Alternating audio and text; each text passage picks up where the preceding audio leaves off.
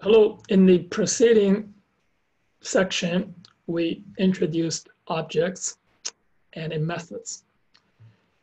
Now let's look at the string objects methods. You have a string, you can invoke its methods. We already used the lower method and upper method.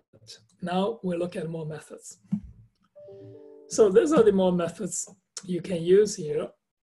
This is our num returns true if all characters in the string are alphanumerical. And there is at least one character. Is alpha returns true if all characters in the string are alphabetical and there is at least one character.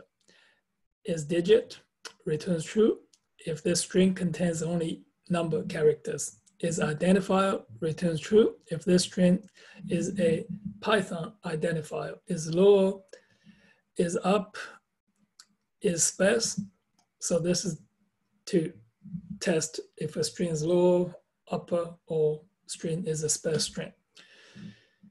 So those are the examples. You can see here is the string is welcome to Python. Is our num.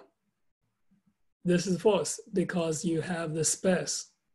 So it is not all the alphabetical or numerical. How about this one? Welcome is alpha. Yes, that's true. It's all letters. Is this is digit? That is true. So this is digit. Is this identifier? No, it cannot be identifier. You have a space there. So that's false. Is this low? S, yes, everything is low. That's true. Is upper? Yes. No, that's not. It's all low. Is space? No, it's false. This has the non-space characters.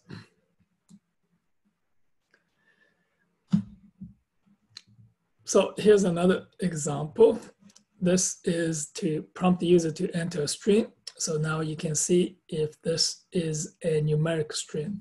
So now I'm going to add A, B, and run this. And so you enter the string.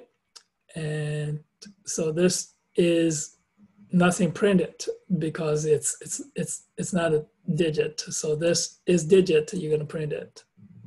So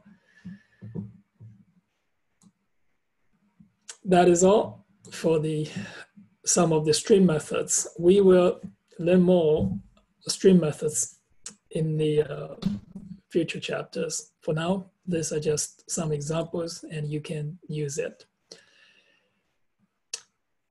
See you on the next video.